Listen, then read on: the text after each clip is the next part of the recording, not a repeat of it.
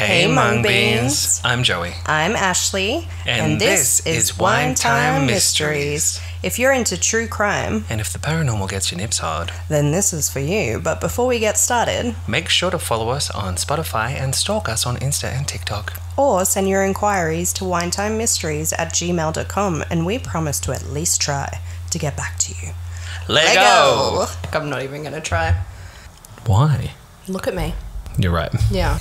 So all the listeners know, I just quit my job a few weeks back. It's officially been a week. Yeah. And I've just gone into my full bogan self. Feel like I'm having a midlife crisis at 30. Nah. She's just living her best life. Just living my best life. Except I nearly left the house with no shoes. You're welcome. Who are we here to talk about this week? Oh, wouldn't you like to know? Well, today I'm talking about John Emil List. That's who I'm talking about. John Emil List was born 17th of September 1925 in Bay City, Michigan, US of A. Not in Australia. That's exciting. I bet you're excited. I am moist, like a moist cupcake. Ew, that's disgusting. Which also makes him a Virgo, which I don't know a lot about Virgos, so maybe that's saying Virgos something. are okay. Okay, Yeah. maybe they're just Normally. normal. He was the only child to German-American parents John Frederick List and Alma Barbara Florence List. Was their uncle's name Schindler?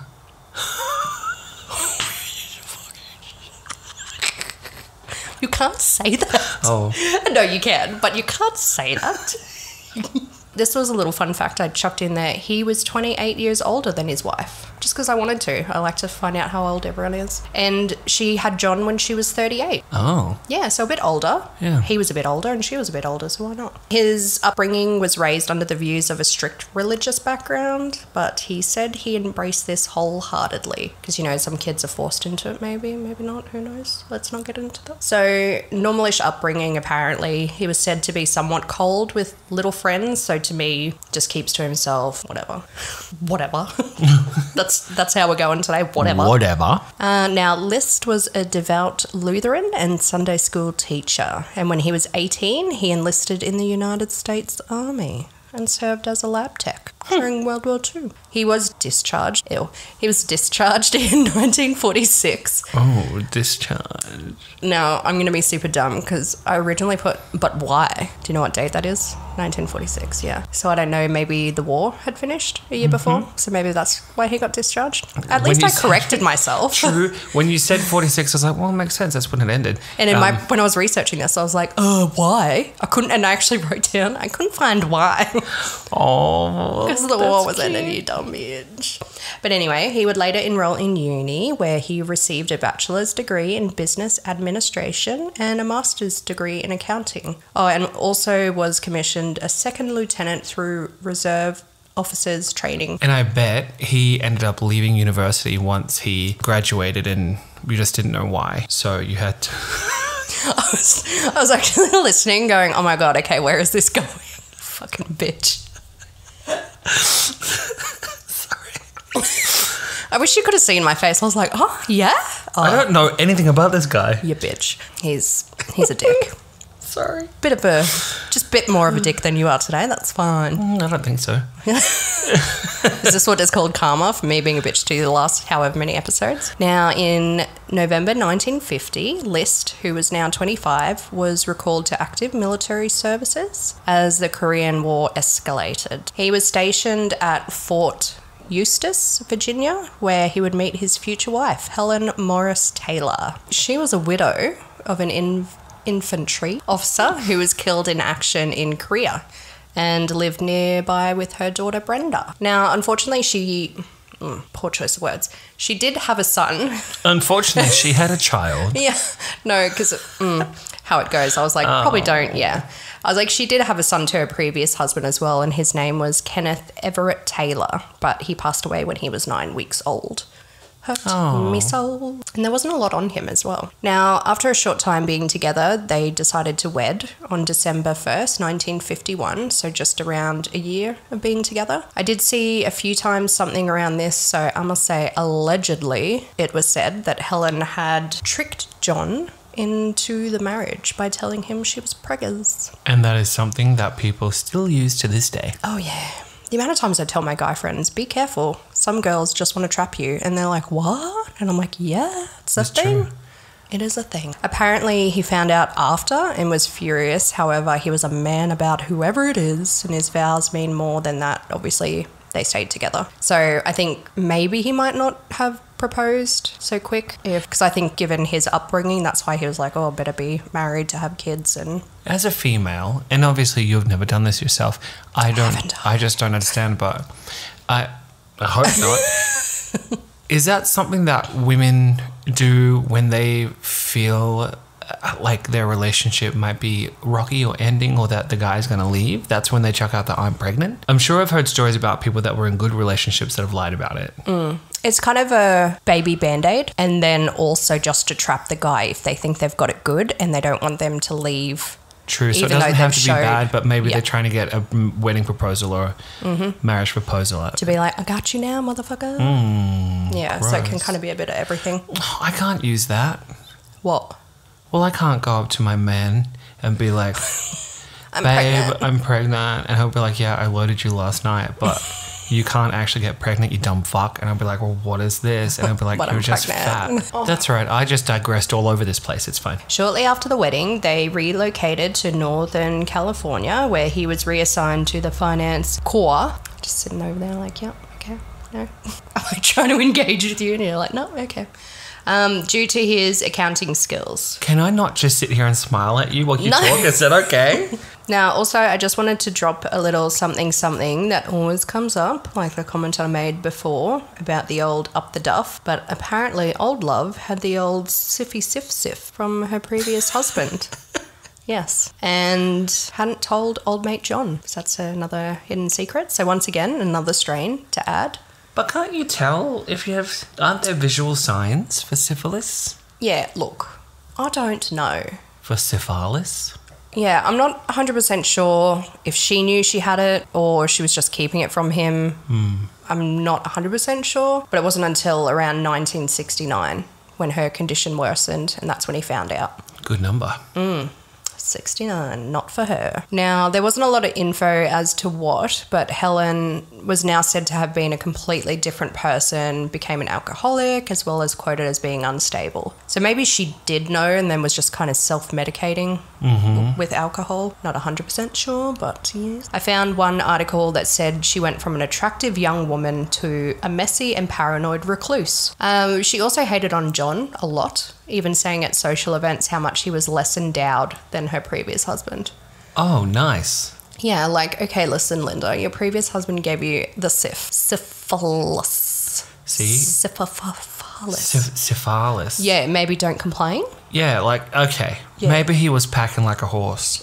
But he got you sick. Yeah, with the Sif. With the Sif Lord. With the Sif Lord. Fuck.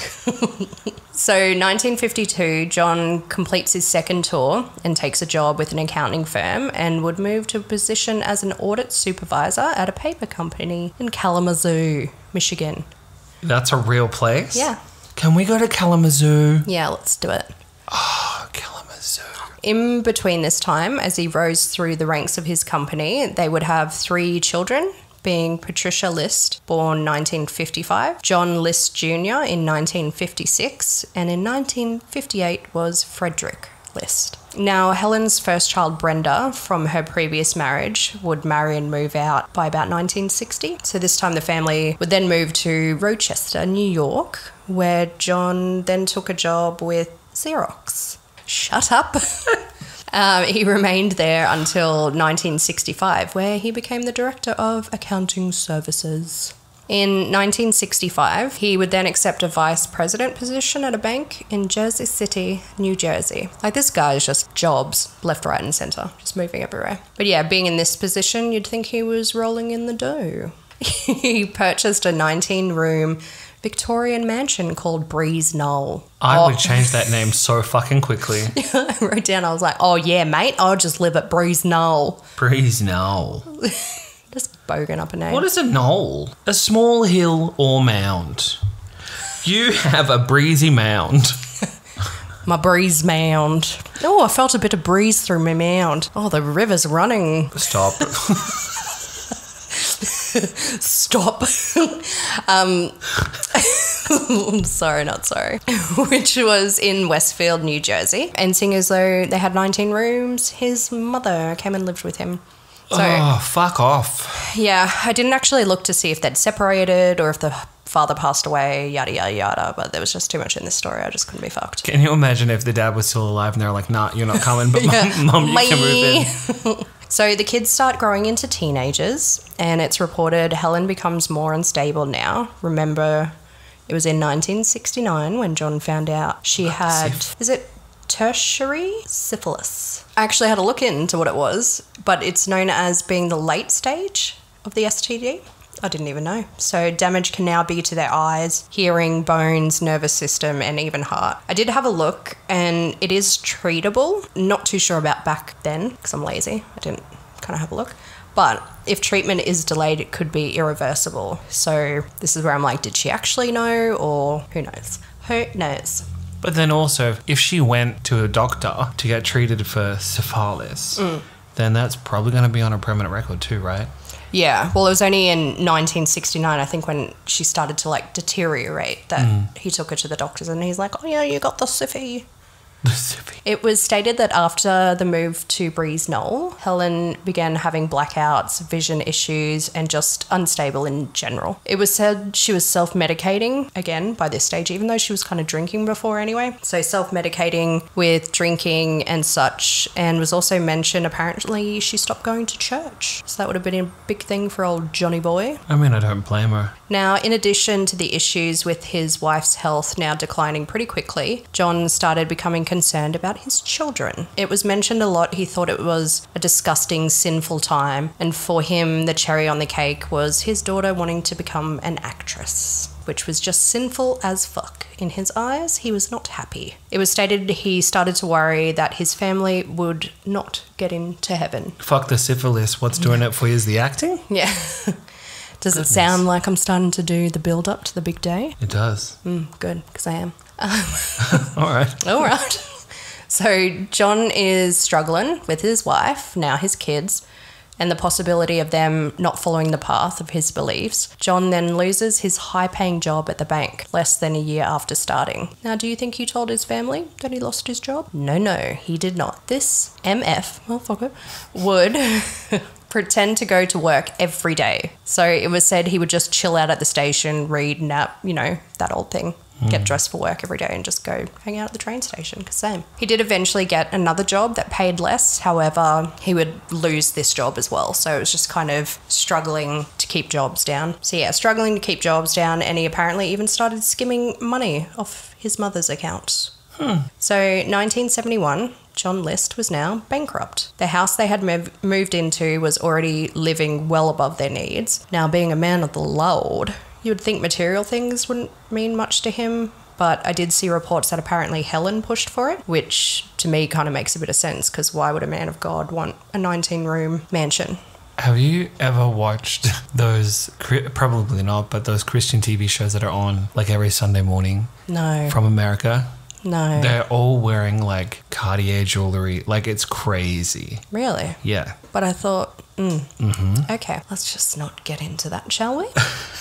Now, add everything up, and the fact that he was going to be facing the humiliation of admitting to his family that they were financially broke, as well as his thoughts that his family was becoming morally bankrupt as well. John List saw only one option. He would kill his family while they could still make it into heaven. Sounds about right. Yeah. So by killing his family, he hoped to spare them shame, save their souls, and guarantee they could all spend the afterlife together. But one of the commandments, I believe, in general is thou shalt not kill, right? So they're going to be all up there if you believe in that. Where are you going to be, buddy? Yeah, which is a nice segue, because I was going to say he chose not to commit suicide because he considered it a sin. But, yeah, okay. So he was just going to be the hero, can I say that? Just without the guilt, like as in, you know, he's saving his family. And yeah, once you go in a bit more, you'll be like, that's exactly what he would have been thinking. On November 9th, 1971, John started his day as he normally would. Kids went off to school, and Helen, now 46, was seated in the kitchen having a coffee when List approached her from behind and shot her in the back of the head. He placed her body on a sleeping bag and dragged her into the ballroom. Yes, they had a motherfucking ballroom. So next, John headed upstairs to the apartment of his mother, Alma, who was 84. She was having breakfast. Kissing her on the head, she was executed with a single shot above the left eye. She was too heavy to move, so he places a towel over her face and just leaves her there. So I think they were all shot from the back, but it must have, I'm just making motions that no one else can see. It's just like kind of come out underneath her eye, just to be a bit more graphic. Now, while he was waiting for the kids to come home from school, it was said he took a little break, making himself lunch, went to the bank to close his accounts and cash his mother's savings bond. He also contacted his kids' teachers to let them know the family was leaving to take care of a sick relative in North Carolina. He even had their mail and newspapers and milk all cancelled. Planning. When his daughter Patricia, now 16, and son Frederick, now 13, came home from school, he shot them as well in the back of the head. So all of them didn't know it was coming. Then John drove to his then 15-year-old son John Jr.'s soccer game, where he sat and watched his son play before driving him home and shooting him. What a piece of shit. Now, John Jr. was shot around 10 times, as it was said John saw him twitching after the first shot, so he just kept shooting until he just laid still. Placing all of the family members in the ballroom, except for his mother, who was upstairs, as I said before. It was said he cleaned up, made and ate his dinner, did the dishes, and went to bed. Now, the following day, John turned down the air conditioning, turned on the lights and some classical music, and wrote a full confession out to his pastor, making note, this is not funny, I'm sorry, I'm just the pastor part, making note of his mother in the attic, saying she was too heavy to move. He also cut himself out of all the family portraits, so police would not have a photo for the wanted poster. He then drove to John F. Kennedy International Airport in New York, where he left his car as a false lead and took a bus into the city. Clever man. Bit planned out, don't you think? Mm-hmm. So a month has now passed, and people are starting to get suspicious. The constant burning lights and empty windows at the manor. Authorities were called on December 7, 1971, where they would make the gruesome discovery. The partially decomped remains of Elma, Helen, Patricia, Frederick and John Jr., as well as the note from John detailing the murders and why he did it. Of course, by now, he was long gone. After taking the bus to New York City, as I said before, he then took a train to Denver, Colorado. By the time they had discovered everything, the trail of where he now was had gone cold. So now I'm going to fast forward to 18 years later to a little section I'm going to call Art and Science, bitch. Now, do you know a show called America's Most Wanted? I do. So do I. Well, detectives must have been reviewing the case or some shit around that time, and they went to producers and were like, oi, put this one on the television, please. Because that's exactly what they said. No, that's not what they said, but... And in an Australian accent, too. Yeah, exactly. Oi, you over there, put it on. As you know, people were actually getting captured from this show. Now, I didn't realise, but the host got involved after his 6-year-old son, Adam, was a duck... Was a duck? Was a duck? He found out he was fucking a duck and his son was a duckling. Oh, my God. But yeah, I didn't realise the host, 6-year-old son, Adam, was abducted from a Sears department store and found dead 2 weeks later. And that's why he started America's Most Wanted. Did you know that? I did not. That is news to me. Because I just thought it was like trash TV. Well, this case had managed to go unrecognised for almost 2 decades. So Walsh reached out to forensic sculptor Frank Bender to create a bust of how this would look like now, as it was 1989. Hey, Big Bender. I was waiting for what you're going to say. But yeah, I didn't even know it was a thing. And I'll show you a picture of this bust and we'll post it on the Instagrams. But it is uncanny, and you've got to watch how he makes it. This episode aired The List Murders on May 21, 1989 to an audience of 22 million people. As I said before, you really need to look at it like at the bust. He just went off the psychological profile and pics from his parents, and then they even went to the point of being like, you know, he's held on to these murders for 18 years now. What kind of lines would it make on his face from holding that? And I was just like, what? Yeah. Wow. Even down to they were like, oh, you know, he'd still be wearing glasses because he wore glasses, FYI. But they were like, you know, he's not vain enough to wear contacts, and it's him to a T. It's insane. One tip did come through from a neighbour who thought the person they lived next door to looked just like him, and his name was Robert Clark. The tipster said the neighbour was also an accountant and attended church. Ruh-roh. Like, you ain't even trying to hard. But I guess you kind of did for 18 years, so hey. Now, Robert Clark was also married, so let's do a bit of a rundown of that fun 18 years of freedom. So, as I said, he went from New Jersey to Michigan and then to Colorado. By early 1972, he had settled in Denver and began using the name of a previous college classmate, Robert Clark, who it was said later on he didn't even know who List was. Apparently, List knew him. He once again got an accounting job and joined a Lutheran congregation where he would meet an Army PX clerk named Dolores Miller, and he married her in 1985. So List was arrested at work on June 1, less than 2 weeks after the broadcast. His wife would end up divorcing him because fuck that noise. She didn't know. Anyway, List stood by his "I'm Bob Clark, I'm not John List" blah, blah, blah, for a few months. But evidence came through that would tie him to it, all the fingerprints and such, just everything. Like, he laid out a full confession. And yeah, he confessed to his true identity on February 16th, 1990. So during the trial, the defense lawyers argued he suffered from PTSD from his military service, but expert psychologists believed it to be more of a midlife crisis. But either way, no excuse for killing 5 people. He also blamed it all on the crisis level he was at in 1971, being the loss of multiple jobs, his wife's alcoholism, and the siffy, and that she was pressured and she pressured him into marriage by saying she was preggers when she wasn't. He also tried to blame it on his OCD, that he only saw 2 solutions: accept welfare or kill his family and send their souls to heaven, where he could later join them. Sure. Anyway, on April 12th, 1990, just before I was born. You're gonna hate this. Little Dick List. Dick List. I even wrote in my notes. Dick List. Oh, he's a little dick. Was convicted of 5 counts of first-degree murder. He denied responsibility for it, saying his mental state wasn't good at the time and he was unaccountable for what happened. Fuck off. How about that? Now, I just wanted to add this little bit in that the judge said, because I was like, I like this. Gonna put it in. John Emil List is without remorse and without honour, he said. After 18 years, 5 months and 22 days, it is now time for the voices of Helen, Alma, Tricia, Frederick and John F. List to rise from the grave. He imposed a sentence of 5 terms of life imprisonment to be served consecutively, the maximum permissible penalty at the time, I think. He had also never shown any remorse until an interview in 2002, where he stated, "I wish I had never done what I did. I've regretted my actions and prayed for forgiveness ever since." Oh, I also wanted to add that the 19-room mansion, Breeze Knoll, remained empty until August 1972 when it was destroyed by fire. Blaze was determined to be arson, but the culprit who set it was never caught. By 1974, the ruins had been cleared and a new home had been built on the site. No, thank you. Now, to end it off nicely, on March 21, 2008, List died of complications from pneumonia at the age of 82 while still serving his sentence in prison. And that's the story of John Emil, I cry when I jerk it, List. Good fucking riddance. Good fucking bye.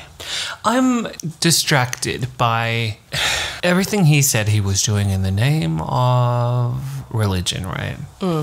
Like, okay, first off, murder is not going to get you into heaven.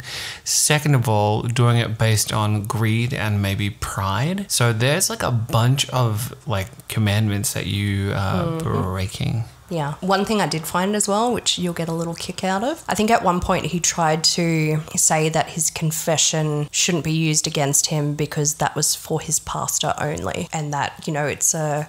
That's not how it works. Yeah, what's the thing where it's like just between confessional, them two? Yeah. Yeah, and I was like, pretty sure that's not how things work, buddy. Yeah, because normally you don't write it down, you dumb fuck. What you would normally do, and that's usually more of like a Catholic thing anyway, is go into the confessional chamber and then that's where you kind of admit to your sins and ask for forgiveness for them. Yeah. All you did was confess what you did. Yeah, like I wonder how long did you have this planned for? You know what I mean? Oh, cool. I didn't like him. No, he's a bit of a dick. Wait till you see the bust. I'm going to show you the bust. How about I show you now? Crazy, right? That is pretty spot on. Like even down to the lines of like the... His puppet mouth.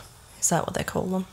But yeah, thanks for tuning in, mung beans. Yeah, thanks, mung beans, and we will catch you on the flip side. I was about to say that. All right. Love you, bye. Love you, bye.